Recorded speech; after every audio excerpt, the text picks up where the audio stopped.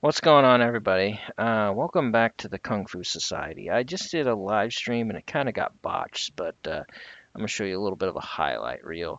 Because when you do things outside, got interrupted by the neighbors and things like that. It just didn't work out how I wanted it to.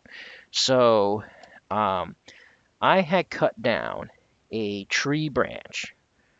Um, I not cut down a tree branch, but there was a tree branch. There was a wood pile, because the neighbor had. I guess they're renovating this house up the street, and they cut down the trees, and so I took some wood for fire, for like marshmallows and things like that. And it's like, oh well, this is actually gonna. It's like that can make a pretty good blunt weapon.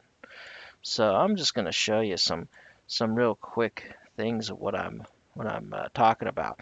This is a very blunt branch that I have carved with a meat cleaver that I call Martin Yan. Um, it is a very blunt. It's bigger than a baseball bat. You can see right there the ratio. There you can see the cleaver.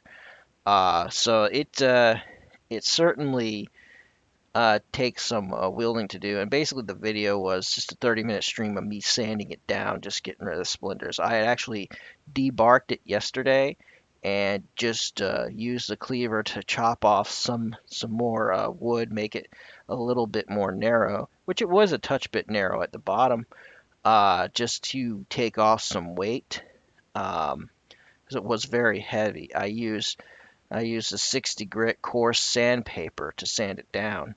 Oh, crotch shot. Okay. All right. So let's move forward a little bit. And I sanded down quite a bit. Um, and there you see me sanding it down even more. And I think right there, there you go. I'm just gonna I'm just gonna show it to you guys.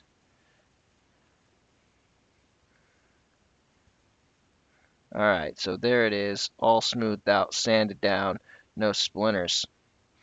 Um, and so, anyways.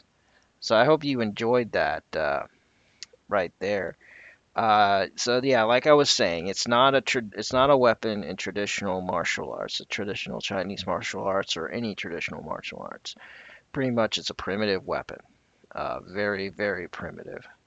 But like I was saying, if you practice and train with a Quan Dao or a Tiger Fork or Nine Ring Broadsword in any one of these heavy weapons, especially the Southern Kung Fu weapons, you will have no problem wielding this.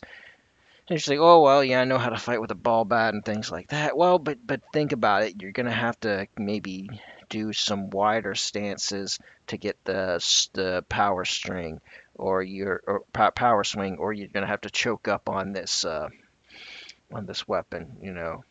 Get a little bit up on it.